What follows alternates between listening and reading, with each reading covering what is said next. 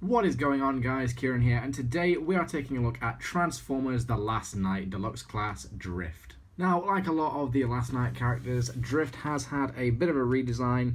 Not so much for the robot mode, but the vehicle mode is now a Mercedes rather than a Bugatti Veyron. My guess is just because it was cheaper to get a Mercedes than a $2 million Bugatti Veyron. Yeah, he's also red now, which I prefer. I think the colour scheme is just far more appealing on this figure. And actually, I think I do prefer the this version of Drift over the Age of Extinction version. Decent paint apps on the front here, just like most of the Premier Edition figures, they are pretty well painted. Love that Mercedes badge, nice silver grille. We have paint apps on the lights. Got some nice stripes on the bottom of the car. Nice red wheels, they are moulded plastic. On the back there, nothing really going on. You do have a kind of tiny moulded Mercedes badge just there. And his head actually kind of does form the exhaust, which I thought was pretty neat. On the side, you can see his weapon storage. He's got his two katanas as usual. Yeah, pretty cool looking vehicle mode. Now, just for a quick comparison, here he is next to his Age of Extinction counterpart. I don't know which one I prefer, to be honest. I think the vehicle mode for the Last Knight version tabs together a little better. I think I just got a bit of a dud on my Drift. This piece won't tab down properly. You can see he's actually been flipped upside down. I thought this was just, you know, a bit of a retool, and it is, but it's actually a very extensive retool. To the point where it may as well just be a new mold. It's kind of like, remember Nitro Bumblebee or something like that from Dark of the Moon, where it had like kind of hints of the original Bumblebee transformation, but wasn't quite there. It's basically a new mold. Well, that's kind of what I feel like with this figure, because it does feel a lot different to this version. The Age of Extinction version is a lot more involved in terms of its that transformation. The actual, the front piece becomes his chest, whereas in the Last Knight version, he has a molded sort of faux chest on. So that kind of sucks, but I do think this guy looks cool. I think the colour scheme is just a lot better than the blue. But yeah, transformation is pretty similar to what we are familiar with from the last figure. I want to remove the swords if you haven't already. He does come with two other little ones that can actually store in the vehicle mode. They store underneath on this back section here. Anyway, what we're going to do is flip these door panels out. Just be careful you don't break those because they feel kind of fragile. So just pop these out.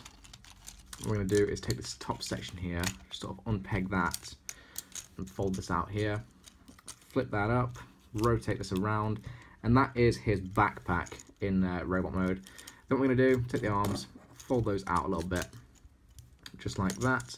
The backpack will actually fold up and sit on his back. Although actually what you can do is you want to pull these katanas out, or little daggers out, they just sort of sit into two little pegs on there. What I like to do is just pop those on his back, and that will form his sort of his swords on his back, that sort of look that he has in the movie. Okay, straighten the arms out however you want them. Now as for the legs, what I'm going to do is just split those, fold down the feet. These pieces, you can sort of fold these back a little bit. And there is Drift in his robot mode. Now, I've definitely got to say, I friggin' dig the red. I think it looks awesome. It's such a nice, vibrant colour as well in person. Don't know how well my camera's picking it up because I don't really have great lighting right now. I'm still working on that. But I love this guy in robot mode. He's so much better than the Age of Extinction version. He feels less sort of blocky as well. He definitely does look a little bit more movie accurate to me. I love this design. I think he looks awesome in the movie anyway. But yeah, I'm pretty big fan of this figure. I wasn't a massive fan of the Age of Extinction version. I just thought he looked a little bit pudgy, but I really do like the colours on this guy and just the sort of general aesthetic he's got going on. The samurai sort of aesthetic looks really cool in the red, so can't really go wrong with it really. The swords, obviously you can put them into his hands. And I believe you can actually store them on his back if you swap them out for those daggers, but it kind of looks silly, so I just tend to leave those. I do wish he had like a little sort of scabbard sort of thing to put those in, but I think that's pretty unfeasible with the mold. As with most of the Last Knight Premier Edition figures, I'm pretty impressed with the detailing on this guy. He's got a much better head sculpt than he used to on the Age of Extinction version. He looks really good. I love the gold sort of colour scheme they're using. A nice Mercedes badge in there on the fake chest. The legs aren't really that great in terms of paint apps. You've got a little bit of black, but I don't know, I just think the vibrant red sort of just saves everything, and it just makes it look really nice.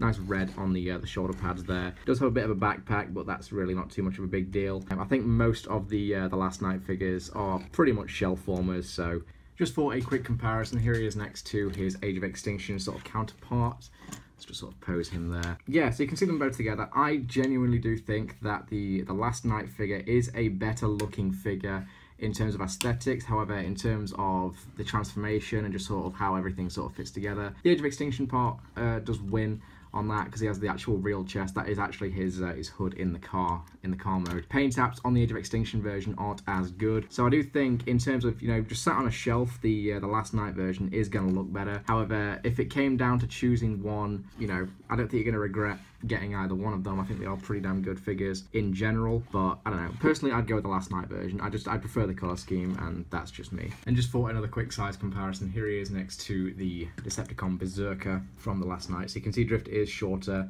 Berserker is a pretty lanky figure anyway, even with the chicken legs. So just so you can see those two together, they do scale pretty well. A lot of the Last Night figures do scale pretty well. If you have the Voyager Optimus, that's pretty much perfect in the vehicle mode. But that is it for the Last Night Drift. Overall, pretty good figure. I am quite impressed with this guy, actually. I do prefer him over the Age of Extinction version. That's just me. I think the colours just pop on this guy. They look really nice and vibrant. So I'd recommend him. I think he's actually on sale at the moment on Amazon, so go ahead and check that out if you want to get him. I think he's like $17.99, which is mental for a deluxe, but that's pretty much what we've come to get used to these days. The Last Night figures are quite expensive. But anyway, that is it, guys. Thank you for watching, and I will see you in the next one. Take care.